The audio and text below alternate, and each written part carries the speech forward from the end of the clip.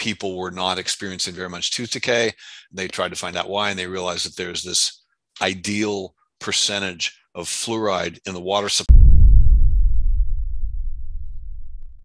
They clench and grind their teeth when they're awake or when they're asleep and develop muscle problems because of that, facial muscle and jaw muscle problems, and jaw joint injury. Pressure is hurrying to be on time. Stress is hurrying to be late, right? Once you know that there's a time frame here that you need to accomplish it at a certain time, and you realize it's impossible to get that done on time, that's stressful.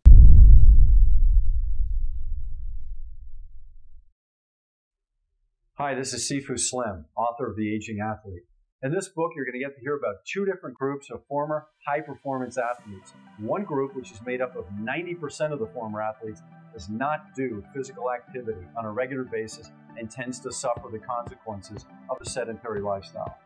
The other group, which is made up of 10% of the former athletes, is doing physical activity on a regular basis and tends to thrive through the aging process, or at least has a better chance at coping with the aging process. We could have taken these folks to a lab and done all kinds of tests on them. Instead, we slowed them down and sat them down and asked them, in their own words, to describe why they are wired the way they are, so that we all, former athletes and non-athletes, can use some of their inspirational and motivational and mindset lessons in our own lives. I hope you pick up a copy today. You can go to theagingathlete.com. And when you have a chance to read it, I'd love to hear back from you to find out what your thoughts are on the stories of these aging athletes.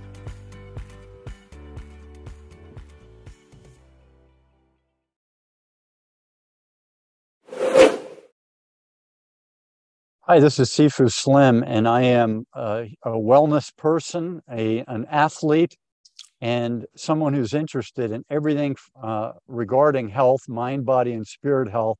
And I had the occasion recently at a very important meeting for people about joint replacement from an orthopedic surgeon here in Santa Barbara, California, to meet someone who's got some really cool information to share with us today about athletics, about the mouth, and about how we regular people can take care of our teeth, and what the history of the 20th century is when it comes to our care of the mouth and the dealing with new science, new innovation in the realm of dentistry. So I'm here to welcome Lance Mason, who's here in Santa Barbara, has a background in fitness, background in rugby, and many other things. Lance, maybe you could say hello and share a little bit about your background. Sifu, thank you very much. Yeah, I was extremely fortunate to get accepted at dental school. I was not a brilliant student in my earlier years. And I, through the mother of a friend of my best mate across the street and growing up in Oxnard, California, she read us some articles about various careers, and I was inspired by dentistry when I was about 15 or 16 and went through undergraduate with that dream. And toward the end, I was very fortunate to go to a series of lectures by Ray Bradbury when I was at Loyola University in LA. And he inspired me to reapply myself in a way academically. And so I raised the bar a bit and was very fortunate to get accepted at UCLA. And dentistry turned out for me to be perhaps the ideal career. I had grown up with my father working on cars when I was about 8 or 9 and through my teenage years, and building model planes and then model cars and doing really well with that. And dentistry offered the opportunity to expand my interest and knowledge in biology and biological aspects and disciplines, as well as a lot of manual, commands and divans. And it just was a brilliant career. I loved doing dentistry, and I had the opportunity to teach in Brazil and New Zealand and several different stints at UCLA over time. So I mixed teaching with private practice and a lot of community work. My first job was with the Native American clinic up near Redding, California, and we did a lot of work as students with farm workers kids out in the Central Valley, and I worked in a clinic that our school set up at the White Mountain Apache Reservation in Arizona. So it was a mixture of teaching and public health and private practice, and in a field that really suited me well in terms of my interests and ability. So it was a brilliant career for me, and I met and interacted with dozens and dozens of brilliant colleagues and clinicians, and was very involved in running continuing education courses, not courses that I gave, but hiring speakers of renown from around the world, both here in the States and when I lived 13 years in New Zealand and did a lot of it there as well. So it was great, and any contribution I can make to the public's appreciation and understanding of the dedication of dentists toward their welfare, I'm happy to participate in that. Wonderful, Lance. You mentioned Oxnard, California. So I'm sure it was very agricultural based when you grew up there. Is that correct? You nailed it, Sifu. Yeah, for sure. If I can say this without crossing, subcultural boundaries, that I don't want to say anything that is interpreted in the wrong way, but I was raised Catholic. And so I went to Catholic school, grade school and high school, Santa Clara grade school, Santa Clara high school. And most of the farmers, the landowners in the area from the 19th century onward were Irish and German Catholic immigrants.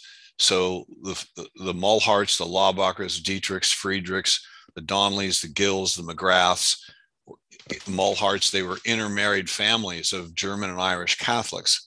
And so I went to school with the kids of a lot of these families, but I also went to school with the kids of a lot of the farm workers who were Chicano and Mexicano. And so I saw a lot of that. Agriculture was a big, big part of what our whole economy was based on and what our whole subculture in a way was based on. Yeah, it was an interesting time to grow up there. The Bracero program had been started in 1942 to bring more immigrant labor into the California fields as the Dust Bowl migrants began to move into the war industry, World War II. And that Bracero program ended in 1963, and it changed the immigration laws a great deal. And so even some of the immigration disputes we have today are based on what happened in the Southwest from the Bracero program, the end of the Bracero program, from the time that I was about 16 onward. Yeah, so it was a huge impact on my life. So you asked me about Sifu and where that name came about, and along the way, I spent a lot of time in Santa Barbara at a place called the Valhalla Elite Training Center, and the Sifu there is from Oxnard, and he grew up with an older brother who wasn't very, I would say, maybe not as protective in the thuggery that goes on in the neighborhoods and school. But I think he's 2 years younger than his older brother, my Sifu, Mike McDonald, turned out to be a natural athlete and a natural fighter. And so he got into martial arts and schoolyard battles at a young age, and he was very good at it. He's a visual learner. And sorry to interrupt you, Sifu, but what years would that have been roughly? Do you have a guess? The 80s and 90s, I would guess. Okay, Late 70s, 80s, and 90s. Right. He was in Oxnard. He's probably born in right around 1970. Right. And so he'd seen me in action for a long time. And I'm what I would call a hardworking, intellectually minded person, a hardworking writer. I get better the harder I work at it. And same thing with athletics. I would say I have natural and hand-eye coordination for many things, but I have a Gilligan body, and so that it works well for Michael Jackson dancing, but it didn't always work well for football and sprinting and smashing sports. So I had to learn how to train myself, I would say, better and more diligently and do more recuperation than the other people that were in my neighborhood and school that were the natural, easier to put on muscle type of frames. And so I got into that Jack LaLanne fitness when I was 6, and I have not missed more than 3 days a year since that time. So it might be a record. I'm certain that not many people could do the hard stuff that I do day in and day out all those years and not hurt themselves and still maintain, vim and vigor in doing it. So it's actually, to me, a blessing to be able to do that. And it's a curse for me to have to be seated all day. So that's kind of where that Sifu came about. It's not from being a black belt in martial arts. It's from more about being a black belt in balance and in fitness and wellness lifestyle. All right. Thank you.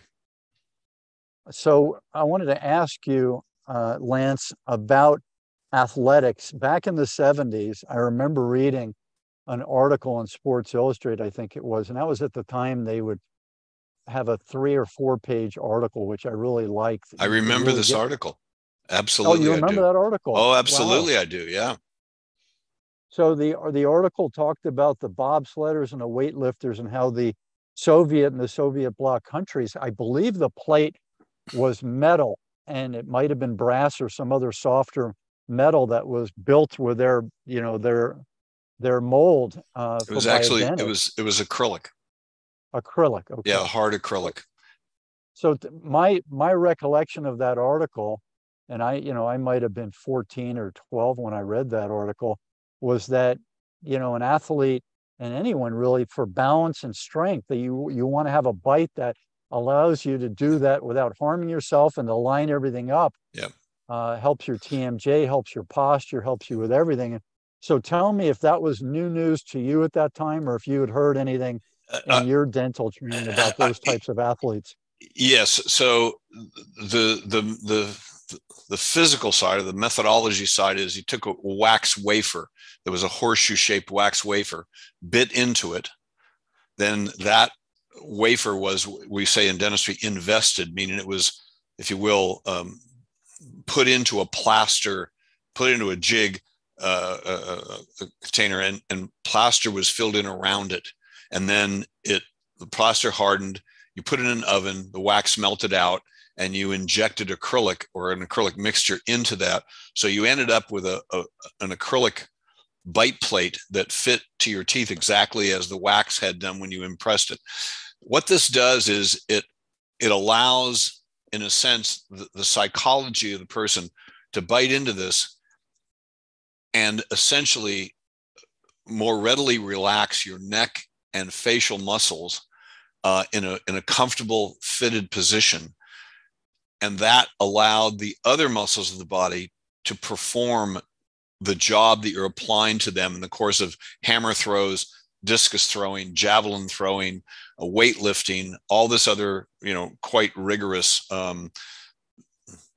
demands that you're putting on the athlete. It's a little hard to describe to people that don't work in the field, but for many years on Tuesdays, I only treated people with jaw function disorders, and working with this area was something I had quite a lot of experience in.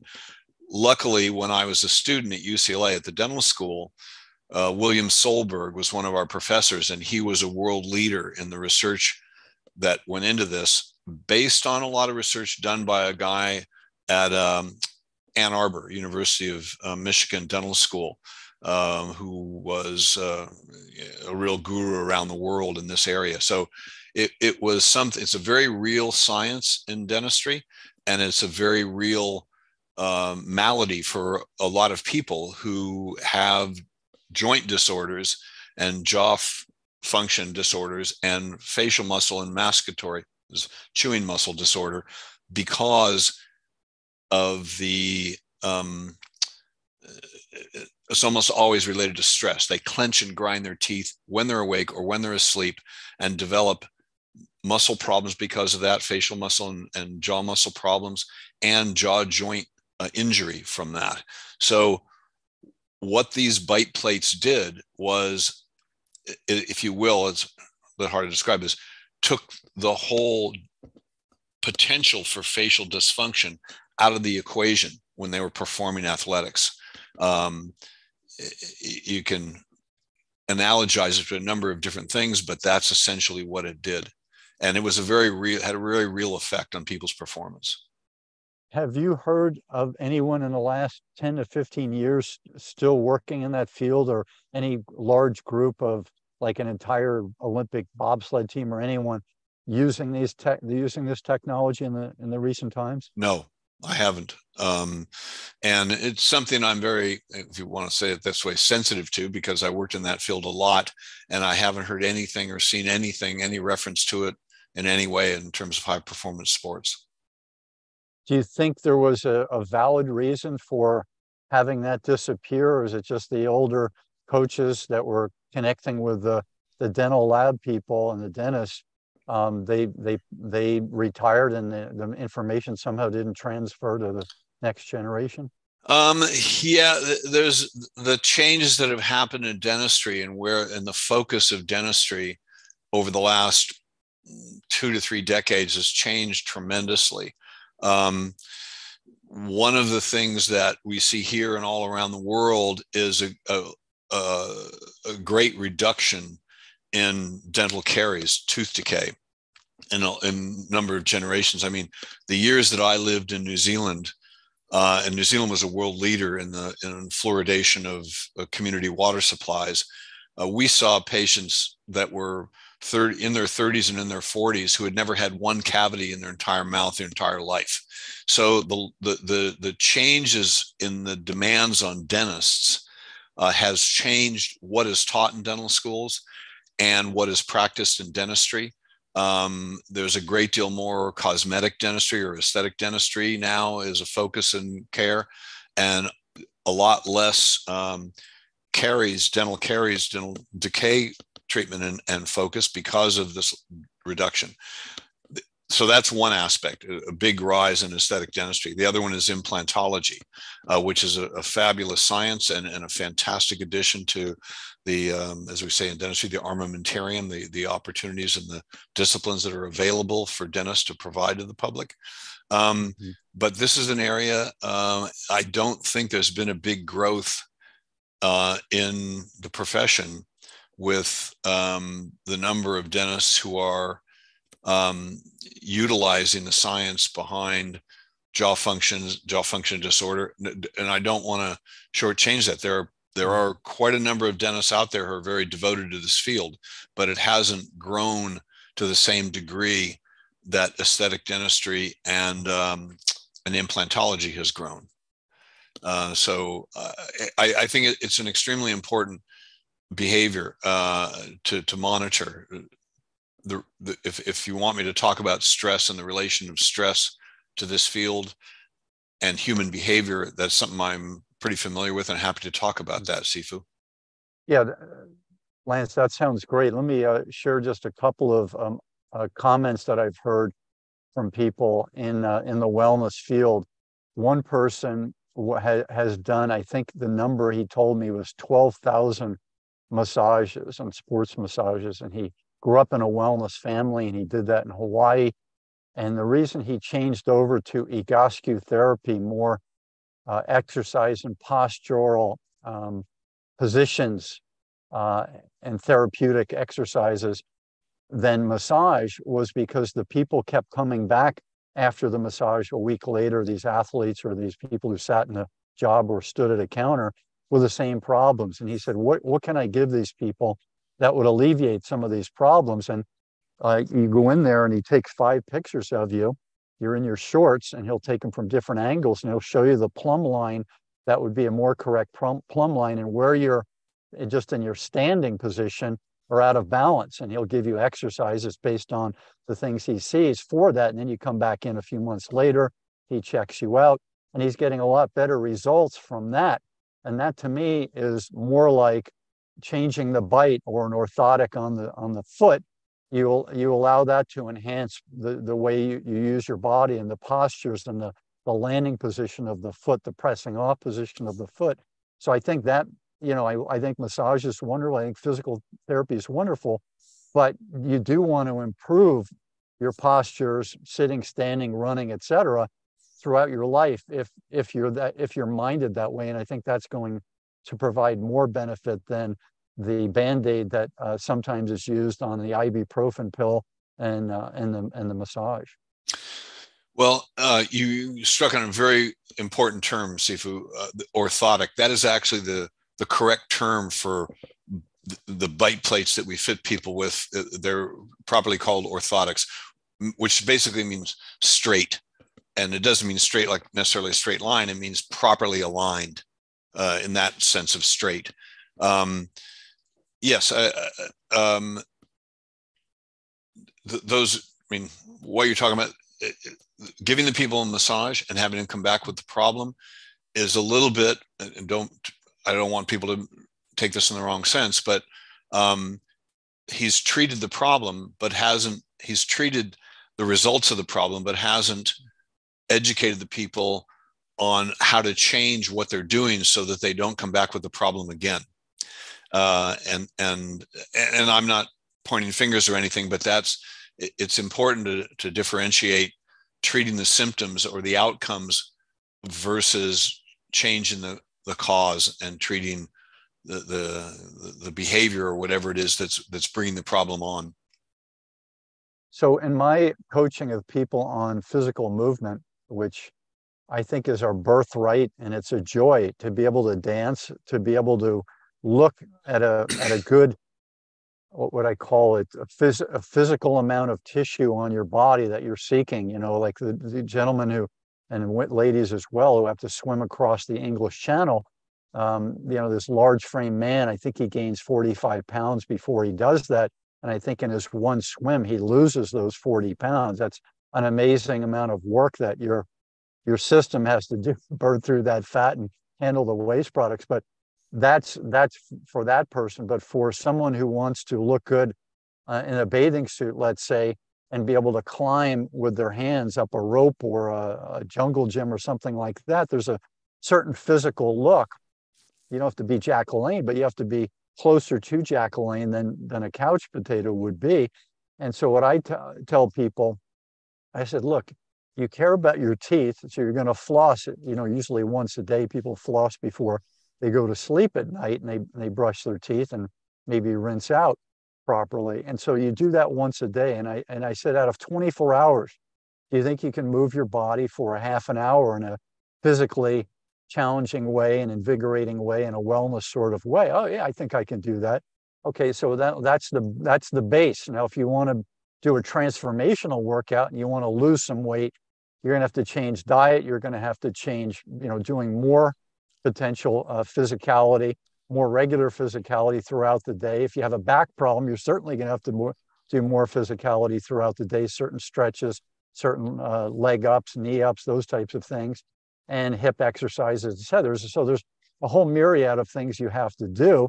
But I say it's just like flossing your teeth. That has a purpose, and the physicality of your daily movement has a purpose. And if you do thrive with that movement, it now becomes joy in movement. And that's what you want to get to.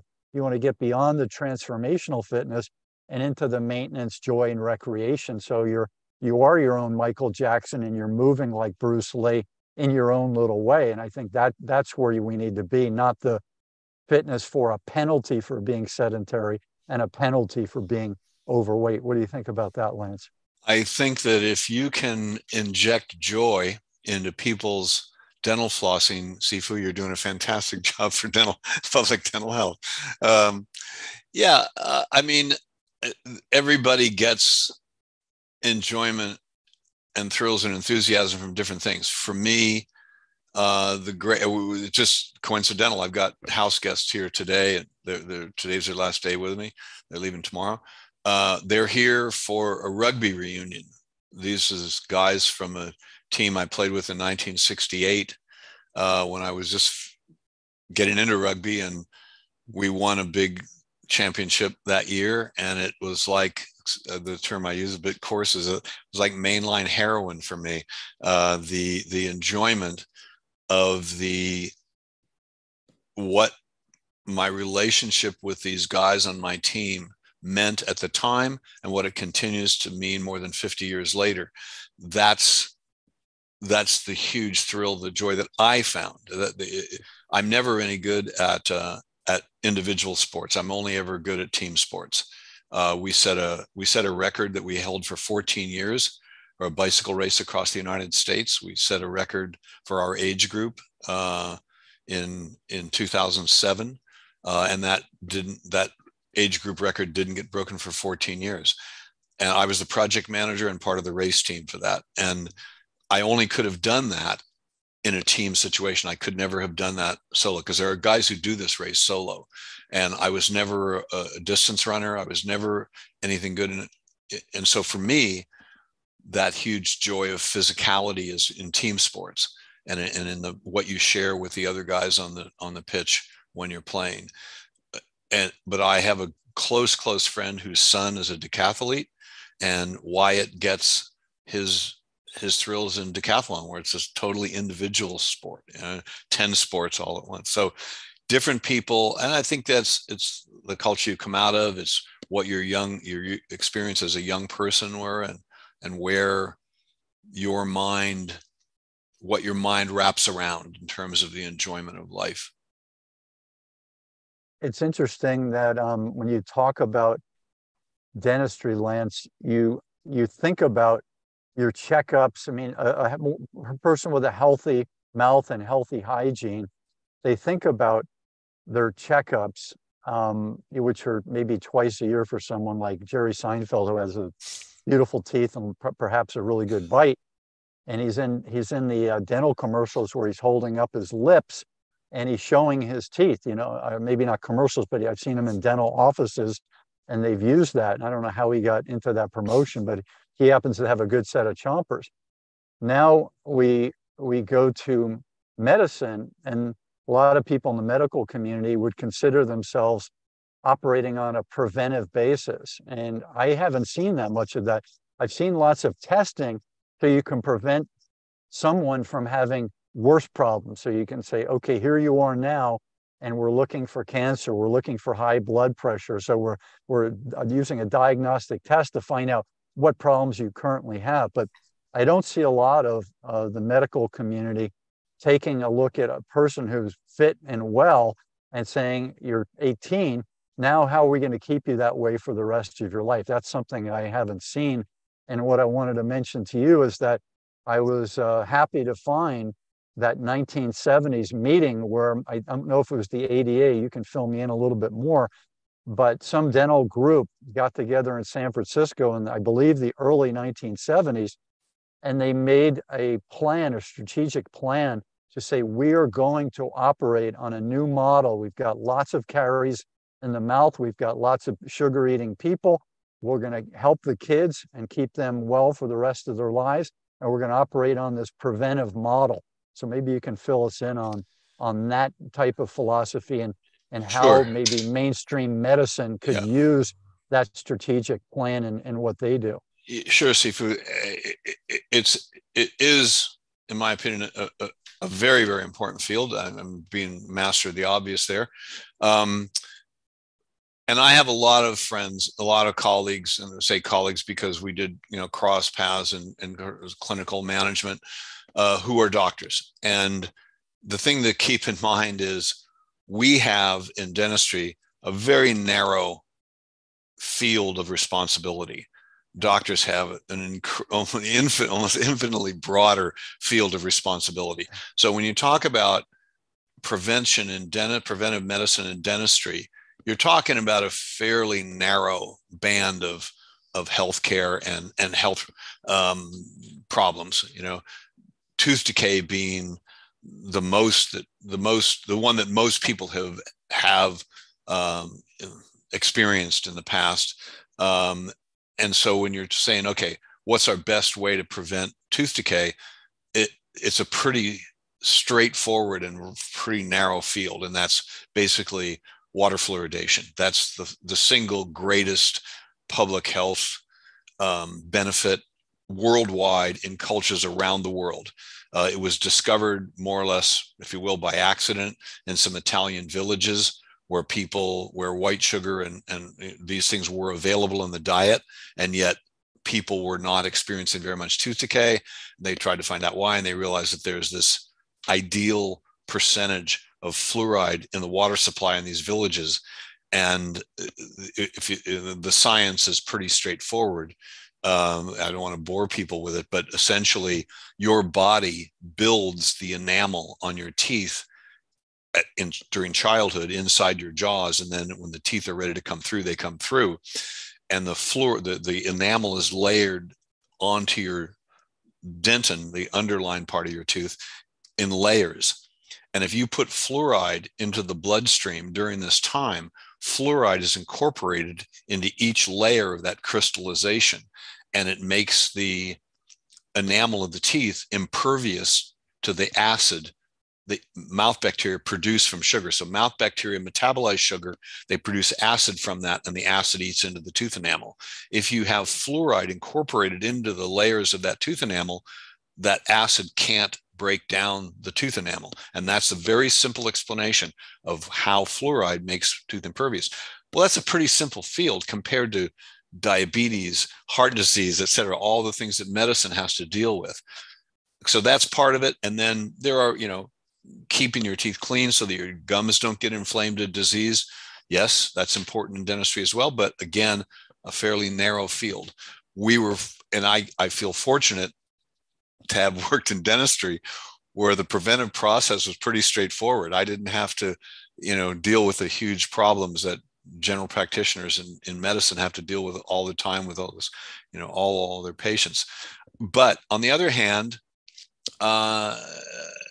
in medicine is the old divide and conquer philosophy, Sifu, that if you take all the various specialties in medicine and instead of focusing on how to treat these diseases, you focus each subdiscipline of medicine focuses on how to prevent it, then it would go a long ways to what you're idealizing here. What you're talking about is let's get more preventive medicine out there into the channels of care and see if we can't reduce the incidence of these diseases and the severity of them instead of just focusing on how do we treat them. Yeah, that's great, Lance. So what happened to me is I wrote my first book, Sedentary Nation. I saw that. And that's the history of physical movement from the hunter-gatherers through the farmers, through the industrialists, to the service-oriented couch, desk, and car potatoes. So that gave me this really good grasp on social history in general, and also diet and the changes of diet, especially in the 20th century. And then I wrote the second book, The Aging Athlete. And in my first interview with a gentleman who was on the cover of that book, Randy Beisler, up in Marin County, he was the number 3 pick of the '66 NFL draft. I said, Randy, when you go to the commemoratives and golf tournaments with the guys from the '60s and '70s, how many, not just the linemen, but how many of those athletes are still practicing regular physical activity? He said less than 10%. So since then, I've interviewed about 2,000 people, and all but 6 have said it's less than 10%. So that's a pretty good anecdotal study, and I'm hoping if somebody's connected to a university or research facility to connect me with a group, some postdocs and other people, we could do an official scientific study on that. But while I was working on the marketing on that book, a parent told me, she said, look, you're talking to the people who are already too busy and too overwhelmed by everything and are out of shape. Why don't you go after the coaches and the parents and talk about kids and talk about the sustainable wellness approach and joy and recreation and maintenance stuff that you're into at a very young age, and instill that into these young minds. And I said, oh, that makes a lot of sense. And I'd like to see medicine operate in that paradigm. And so here's an example of what I would do if I were in charge, the new czar of medicine. I would, first of all, I would tie in money and insurance premiums to the way you're taking care of yourself, not if you have genetic problems, and if you've had an accident, but the way you're taking care of yourself. Just like the English people, you don't get certain organ replacements if you're a smoker, or if you're a drinker, you go to the back of the line, you're likely never going to get it. So I would start with the money, and then I would do some tests. I would say, okay, you're learning about posture, you're 6, 8, 10, 12 years old. So we're going to test you on posture in your annual or your biannual appointment at the doctor's office, so that the iPhone or the computer isn't tilting you over. Whatever you're doing is not tilting you over. I would say muscle mass. So even a thin guy like me, there's an appropriate amount of muscle mass that I should have on my body. Breathing. Do you know how to breathe using your diaphragm and relaxation? How's your gut health? That's very easy to test for. How's your aerobic fitness? So those are 5 things that I would do if I were the czar of medicine. And tell me what you think, Lance, about some of this philosophy. Um, yeah, I think the difficulty that we have in dealing with general populations is that there's a great variety of what people consider to be, I'll call it idealized, exactly, for want of a better term, an idealized existence. If athleticism and muscle mass and the ability to perform on a treadmill or a bicycle or whatever physical challenges you want to put before people and see them try to meet those challenges, but there's lots and lots of people in populations who don't relate to that at all, who have no interest in athletics, who have their interests are a whole myriad of interests, right? So it's difficult to say that these are the standards that we want to put out there, or the expectations that we want to put out there for a population of people, because what you and I consider to be valuable and worthwhile pursuits for health and wellness and longevity with enjoyment and health, a lot of people, those things don't mean anything at all. They're much more comfortable with having a cigarette and a couple of beers with their mates in the pub, and et cetera. And I don't condemn that at all. It's just that in order to make it work for a large population, I don't know. I don't know how you would set up the parameters for this sort of, I don't want to call it testing, but for want of a better term, testing, the parameters of to pursue. We have to keep in mind that we've got a whole population of people with very different views, subcultural views on what they want out of life. So that's the tricky bit, and in dentistry, it's pretty narrow of what you're pursuing. In medicine, it's much, much broader. Yeah, of course, in the modern era, there's a fear about telling anyone anything that's a criticism. But when it comes to correct, our generation of handing in a paper in elementary school or high school, it was common that the teacher would read your report and critique it right there in front of everyone else. The PE teacher would do the same thing, urging you on. And so I'm not saying that was all good. It definitely, there were a lot of subtleties there that were injurious to people. But what I would say, if I compare it to dentistry, if you don't take care of your teeth, you can't eat. You and I exchanged an email where I said, based on this great article that I happened upon, what happens in the mouth doesn't stay in the mouth, which is a takeoff of what happens in Vegas stays in Vegas, that type of thing. And so you use some of these things and you work it into the education of a young person, where we had those military tests that came about in 7th and 8th grade. These were standards that the military had to use. So we used that at 7th or 8th grade. We didn't have to perform at the level that an 18 or 20-year-old had to do, but we used those military tests in our curriculum in 7th and 8th grade, and I thought that was wonderful. And when I look back in my 7th and 8th grade pictures, I would say that more than 90% of the kids I went to the junior high school with, we cared about how well we did in PE. We cared about getting picked on the teams. We cared about how we looked and achievement and learning. We really cared. And we did most of us did our utmost to excel to the best of our abilities. And when I study these people getting pulled out of anywhere across the United States that went into World War II, they were a very caring group of patriotic people that when they left World War II, they cared about the next thing, which might have been college, might have been their job, might have been starting a family. They weren't perfect, but they tended to be very caring people about using their time to their utmost to get some sort of an achievement, something produced. Yes, they had a good time. They went out and blew off steam, some of them too much, drinking and what have you. But this whole idea of not being apathetic, I think, was prevalent in my generation, yours, and the World War II people.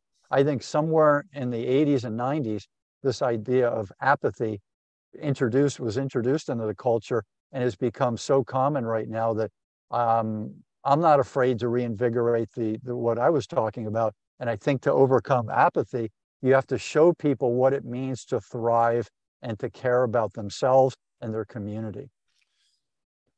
Sifu, I certainly couldn't phrase it any better than you have. Um, I have a hard time focusing, getting a focused outlook on this. I grew up in a period of time when, post World War II, my family was very involved in the culture that grew out of World War II. My dad was in the Navy for 24 years, and then he worked as a civilian for the Navy for another 24 years. And I was around. I lived in Oxnard, had 2 naval bases and an Air Force base, and so we were very part of that post-war culture. And yeah, the pursuits that came out of the American culture during that time seemed very, very principled and worthwhile. And it's harder for me to relate to Modernity. the principles of the that came out of the late 90s and on into the 21st century. It's difficult for me to comment on that because I don't have children. I've never been married, so I've never had to participate particularly in that, in the child rearing of that era. It's a tough one. It's a tough one, and I guess the piece that I want to express to any viewers of this is that I'm a very caring person. I'm also saddened by some of this trajectory. I'm also saddened by some of the horrors of World War II. I'm saddened by many things. The place of a woman in certain generations, and the laws being written in favoring men. There are a lot of things you can critique about the past, but the idea of apathy, when I look at history, I don't see that many examples of apathy. You can find it in Rome at the height of the Roman civilization. The lower end of the people were doing lots of the work, and the upper echelon of the people became, at certain times, very sedentary. So they weren't hunting, they weren't farming, they weren't gathering, they weren't working with their hands. There was a lot of sitting on their butts in this giant bureaucracy where they actually lived in condominiums. I think at one point in Rome, at the height of the civilization, I think there were 60,000 condominiums in the city of Rome. So there was a lot of sedentary behavior, and apathy did work its way into that. And then the Roman civilization, first the Western, and then the Eastern Roman civilization crumbled. So, but now in the modern era, looking at the rise of the internet, the rise of convenience, and all of these types of things, it alleviates us from having to use our bodies. So I jokingly share to people that in the modern era, what is the job of the human body? And since we live in our heads, the job is to carry around the head. So tell me what your thoughts are on that. Again, Steve, it seems like you nailed that pretty well with a pretty good analogy. I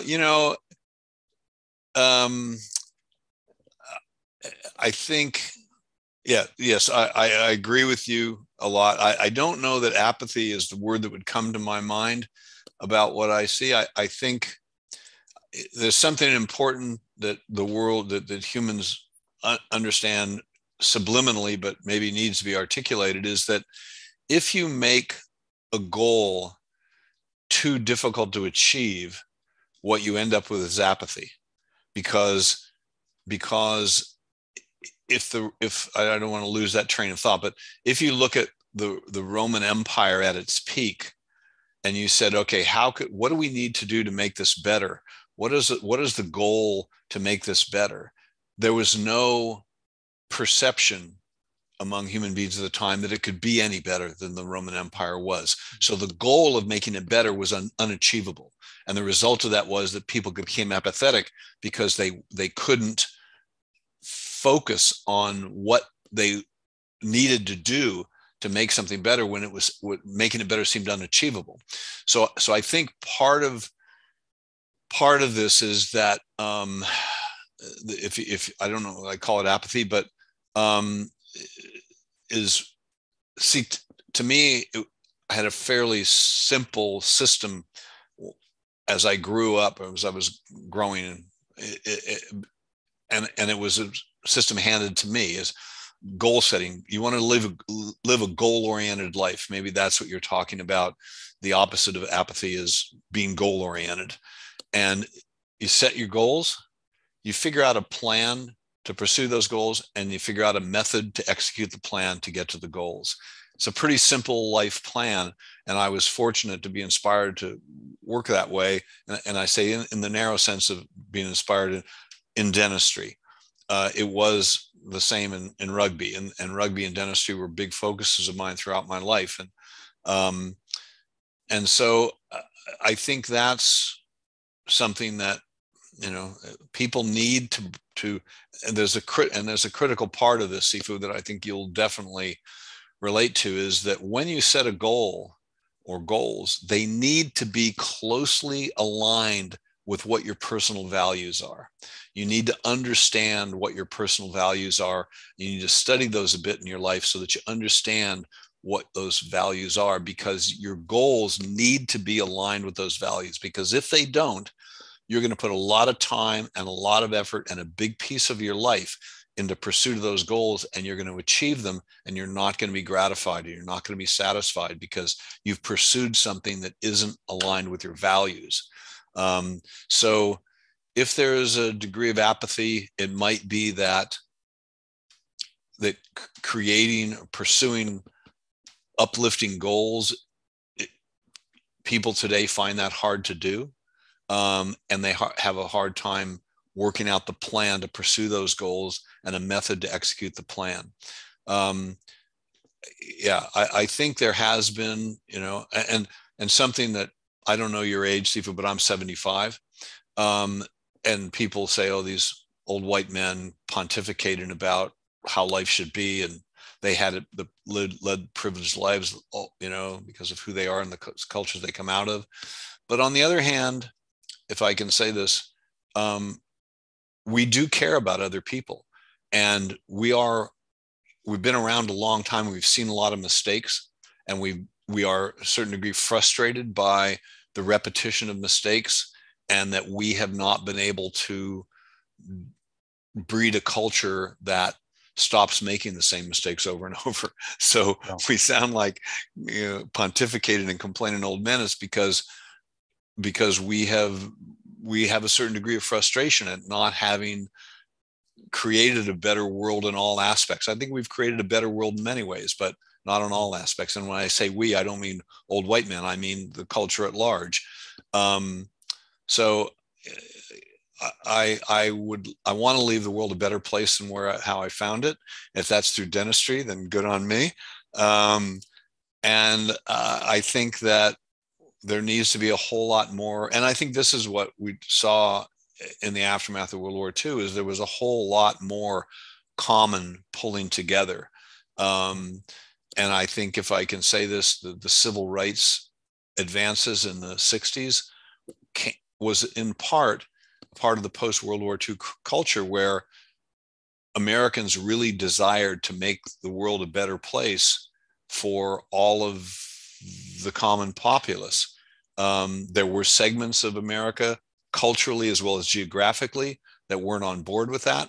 But I think generally the civil rights advancements are a credit to those minorities who suffered the results of a long history of discrimination, but also the other side of the equation of people uh, who wanted a better place for all Americans and were willing to support the civil rights actions um, that were happening then.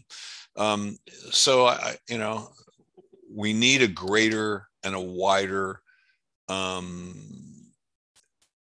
um, pursuit of the common good in America, and less. I mean, I'm master the obvious here. Less division. We need to focus not on how do we make these. How do I take my division and make it dominant? It's how do I take my division and blend it better with the other divisions so that we come up with more support for what's the common good of our society. You asked me, Lance, how old I was. Thank you first of all for sharing that great perspective. You asked me how old I was, so I'm going to see if my birthday card. Can you see it there? It says yippee pie. So there's a piece of pie. Yippee-i-a. Yes, I see it. Yeah. And I just turned 60 a week and a half ago, and so I wanted to share with you this pie, blueberries, which is pretty cool. In French, they're called les bleuets. And so there's that. What would happen if a jaguar or a leopard in the zoo was fed sugary pie? Maybe they eat 3 meals a day. What would happen if 20% of their calories was from a sugary pie and they had that 3 times a day? Would they have dental caries, or do they have a different system that would enable them to handle those sugar calories? So backing up to the earlier part of the discussion, oral plaque is the creamy, sticky stuff that you're cleaning off when you're dental flossing and toothbrushing, and it is a colony of bacteria that who they create. They create chemicals, if you will, that adhere them, that give them the stickiness, so they stick to your teeth. And in that very concentrated colony of bacteria, they are extremely efficient at producing acid from especially white sugar, but other carbohydrates as well, but especially white sugar, because the sugar molecule of white sugar is very easily broken down into acids. So in order for blueberry pie or any sugary material to create tooth decay in the mouth of any animal, that animal has to have a bacteria that has the ability to metabolize the sugar, create acid, so the acid can eat away the tooth enamel. So I don't answer that question because I don't know what the bacterial colonies are in jaguars or leopards or monkeys, but I think for the most part, human beings are the only animals that suffer from dental caries. I don't think tooth decay happens in other animals. Gum diseases do. Some animals do lose teeth through gum disease, but I don't think any other animals suffer from tooth decay. Now, it's probable, and this is something I have a very strong feeling for evolution, it's probable that hasn't happened because those animals haven't been exposed to sugar-containing foods. So the bacteria that metabolize sugar haven't evolved into a dominant bacterial culture in the mouths of these animals because sugar hasn't been there to create a favorable environment for them. So, survival of the fittest. If you only, let's look at it this way, this is extreme, but if you only fed an animal sugar, Sifu, and you didn't feed them anything else, then you probably would end up growing bacterial cultures in the mouths of those animals that thrived on sugar. And if you did that, you probably would introduce dental caries into those animals' mouths. But that's never been done to my knowledge. And so I think that we don't know the answer to that. Yeah, I don't know how many animals eat fruit. I know there are videos online of variety of animals. I think it's in the tropics, maybe sub-Saharan Africa, and they're eating these rotten, not plums, but something that they're getting drunk on. So they eat a bunch of these, and a giraffe is falling over and, acting like a drunk person at a party. The And Gods Must Be chimp, Crazy movie. yeah, the Remember that? chimps are doing it. Yeah, Yeah, yeah. there was a film made about what you're talking about, and then there was a feature film made of it. There was a documentary made about what you're talking about, and then there was a humorous film about the Kalahari Bushmen. But a lot of it was the same thing. Yes, yeah. The fruit falls off, it ferments, and then they eat it. But Mm-hmm. that's not refined sugar. Mm-hmm. Refined sugar is the real killer. Mm-hmm. If we can eliminate, if we can radically reduce the access to and the participation in smoking, we should also be doing the same thing with white sugar. It's a terribly destructive material in our diet. In my book, I do cite a study that looked at the Inuit tribal people of Alaska, Yep. and they showed that they had no very limited vision problems when they lived as they did in the early 20th century. And then when they were brought in for schooling of their kids and other things and fed a Western diet, and this goes way back to like the 1920s through 50s. Yep. Within a very short period of time, I think it was under a year, they would develop farsightedness. So they needed glasses in order to read. Yep.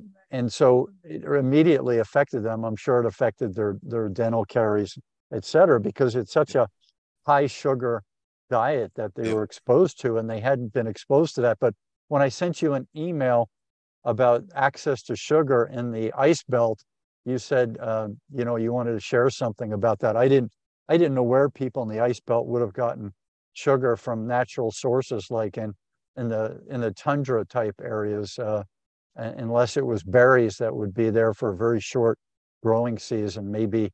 And I know in Steamboat Springs, the growing season, I think it's under 2 months. So share with me what you will about the sugar access in the ice belt. Okay, it's interesting in a way, not to belabor the point. Not only is sugar interesting to look at from the standpoint of dental caries, but sugar is very interesting to look at from the standpoint of athletic performance. So the problem with dentistry and dental tooth decay is refined sugar, sucrose or dextrose, which is another version of sucrose.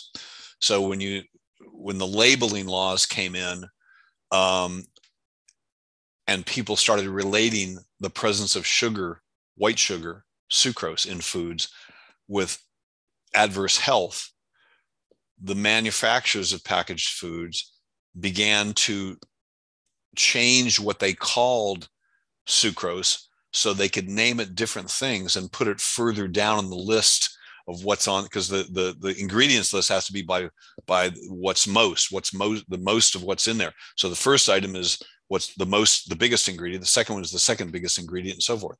Well, if they could name it sucrose and dextrose and all these other sugar, corn syrup and so forth, they could put it further down the list and make it look as though there's less sugar in the product. But the reason that white sugar, that sucrose and derivatives of white sugar are the killer is that is what mouth bacteria create the highest acid concentration of the fastest. So from 10 to 20 seconds of introducing that food in your mouth, the acid in your mouth peaks, like it hits a peak very quickly. And that acid, attacks the dental enamel very quickly and continues to, as long as sugar's around and as long as the plaque has acquired that sugar and continues to use it. When you're talking about sugar from other sources, fructose, which is fruit sugar, glucose from other sources, they are not nearly as efficient for the bacteria at producing acid as white sugars are, as refined sugars and other refined carbohydrates. So if you take an indigenous culture, or pick a culture, and they are acquiring sugars from the foods they're eating. Those are not refined sugars, and they're not nearly as destructive in terms of the risk of tooth decay. But sidebar, if I may, for a moment, because athletics performance is something you're very, very oriented to, and I'm assuming that many of your YouTube viewers are. There's a very, very good book, and maybe you're very familiar with it, because I actually hired this guy for a course for dentists, Covert Bailey. You know, Covert Bailey is, yeah. So he wrote a book called Fit or Fat. He's the guy that originated water immersion for measuring body fat. A very prominent Olympic athlete, Frank Shorter, was the guy that he used when he did his doctorate at MIT in exercise physiology. There are two sources of energy for athletic exertion, or any exertion in the body: free fatty acids in the bloodstream and blood sugar. And blood sugar is a much, much smaller fuel tank than free fatty acids. But free fatty acids can only be consumed in aerobic exercise, which is a lower work rate exercise, a very enduring exercise, but a lower work rate. You can only produce a real high work rate exertion by burning blood sugar. And the duration of that high exertion is pretty small. You know, that's why, the 400 meters is the longest sprint you can do, right? Because you only have 40 seconds of that, 40 to 45 seconds of that exertion capacity during one exertion experience, right? It's why the splits in running a mile or running 1,500 meters are super important, because you need to divide your high exertion blood sugar consumption, part of that exercise, with your free fatty acid behavior. So you've got to restrain that sprint in the first lap to a certain period of time, restrain the sprint in the second lap to a certain period of time, and the third lap. So on the fourth lap, you have the ability to finish off with a hard sprint and come over that line completely exhausted of blood sugar. An example of this is when you see people doing triathlons and you see people doing marathons, or any long distance run. For example, the people who, sorry to say this, but they wet their pants or they get delusionary. And the reason for that is very interesting. Your brain only operates on blood sugar. Your brain has no capacity to operate in free fatty acids. So as you're depleting the blood sugar that's available, the brain steps in and says, no, that's it. You can't take any more of my sugar. I need the rest of that for me to function. And so you can only sprint, right? For the 40 seconds, you can only, and part of the 800 meters, you can do part of the 800 meters as a sprint, because I need the rest of that. Human beings are able to train themselves to overcome the demands of the brain and take more blood sugar out of their system in the physical exercise than the brain wants them to take. And when they pass that threshold, the brain function starts to break down. And that's when you see people doing what we're talking about: wetting their pants, getting delusionary, because you've taken too much blood sugar away from the brain. Yeah, the fascinating thing, Lance, that I ran across in my research is, and it's easy to find, but I hadn't looked at it. And so maybe 14 years ago, I'm looking into some of this stuff. And I saw that we use, I think, 33% or something along those lines. Let's say a fit athletic person, our calories are burned by our brain. And so imagine somebody who's got only blood sugar calories. Yeah, blood sugar calories, correct. So blood sugar calories, 30-some% is used by the brain. Imagine Einstein or someone. And then I talked to somebody who's very much a student of hunter-gatherers. And I said, okay, I'm going to give you 3 groups. We'll take hunter-gatherers in the 1600s. We'll take farmers in the 1800s. And we'll take modern computer savvy people who spend 12 hours a day on a computer. I said, who's burning more calories, sugar calories in their brain? And he said the hunter-gatherers. And his opinion is that they went through periods of fasting where they didn't have anything. So their they're doing that, converting it in their system to glycogen and burning that in their brain. And then they are also worried about being invaded. They're worried all the time. So there are tribes that, like the Hawaiians, might have had a better food source with fish and these things. But I used the Sioux Indians in the 1600s in Kansas. So he used that in his calculations for this. And I said, what about the modern people who are living in a stress-filled life? We're worried all the time. We've got busy minds, all these types of things. He says, nope. He said he's going to pick the hunter-gatherers out of all those people. Even with the 1,800 farmers going through tough times, he said he'll still pick the hunter-gatherers. Maybe you have a thought on that. I absolutely have a thought on that. And maybe this, if you don't mind, maybe this will be our concluding conversation for now, Sifu.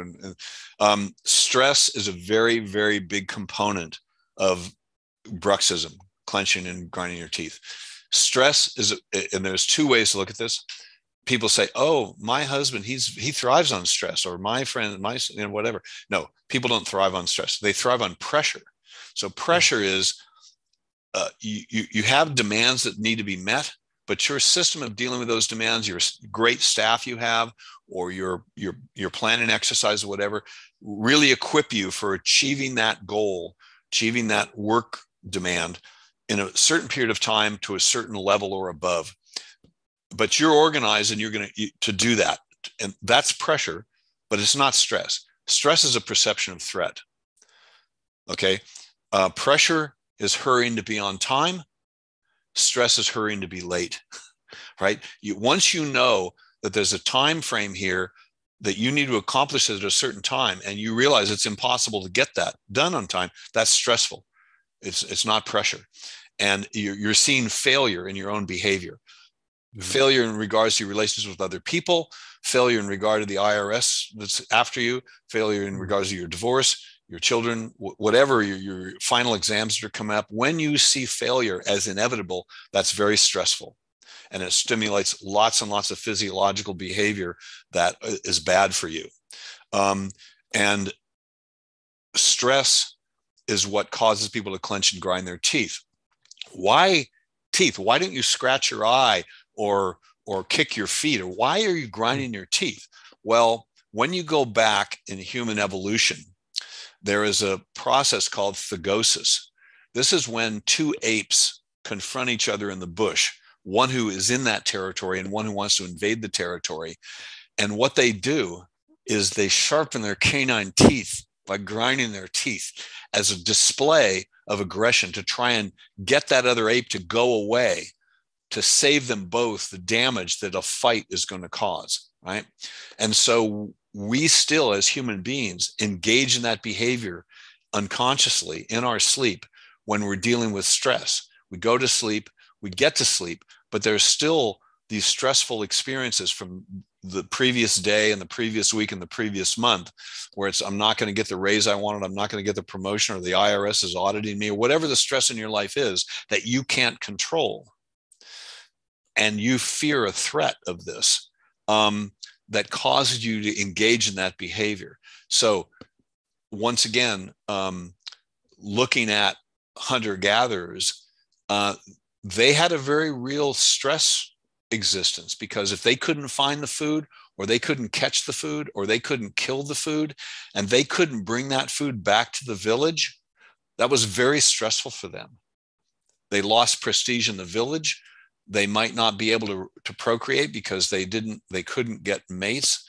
It is a very real part of their existence. And we see a very high attrition on the surfaces of teeth in anthropological specimens. And whether that was indeed from grittier foods that they ate and chewed, or whether it was because they brushed their teeth, we don't know. Is there another conversation where we could talk about anthropological things and as part of history and cultural dentition?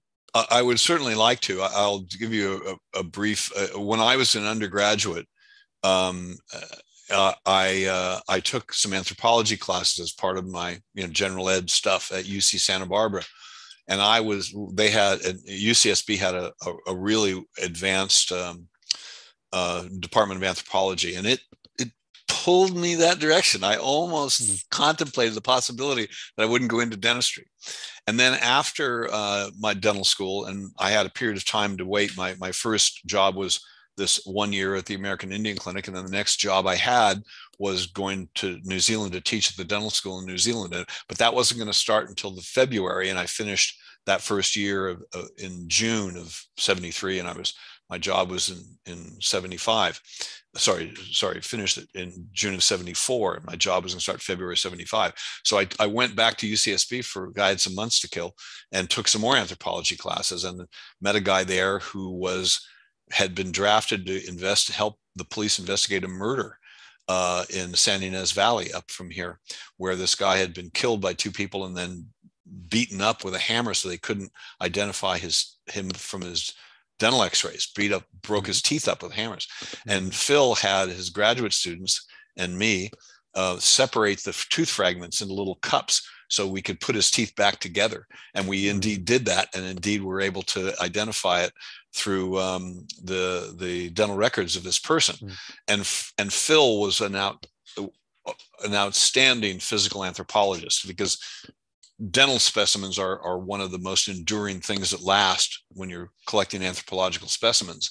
So yeah, it's a field I am very interested in and always willing to talk about. And luckily I had when I went back to Loyola University for my final year, as I spent some of it at Loyola, some of it at UCSB, and then back for my graduation year, Loyola had merged with Marymount College, a women's Catholic girls college in Los Angeles.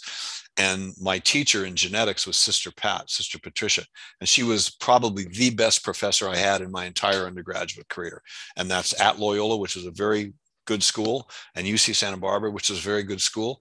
But I learned genetics from her, I thought, very convincingly. And the year that I went back to UCSB in 74, UC Berkeley had just made a huge breakthrough in archaeological dating, anthropological dating, in the biochemistry field, and that was very, very closely tied to genetics. So yeah, it's a field that I have a lot of enthusiasm for. So I'd be happy to talk about that. So the biological title, Lance, that I have in my head is Anthropological Look at Dentition, or we're going to have to come up with a better title that has the word leopard hunter-gatherer, or have you ever been bit by this? And, some scary pictures of teeth. That'll get people to tune into our next conversation. Sure.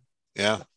So we'll wind it down now. And I'm very pleased that Lance Mason joined me today for this conversation.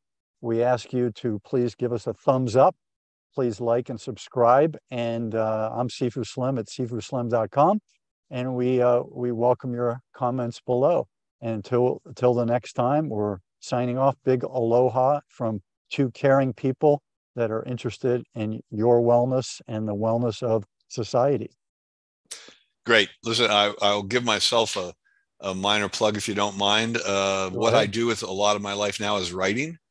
And for those of you who want to look at the website, it's lance-mason.com. That's my writing website, and you can look at some blogs and stuff there. And if you just Google Lance Mason, you'll find various fiction and nonfiction articles in journals that have been published in different places. You might want to get interested in reading some of what you see. There's an essay, a book of memoirs and essays on Amazon called A Proficiency in Billiards. A Proficiency in Billiards by Lance Mason, which is the old saying, a proficiency in billiards indicates a misspent youth.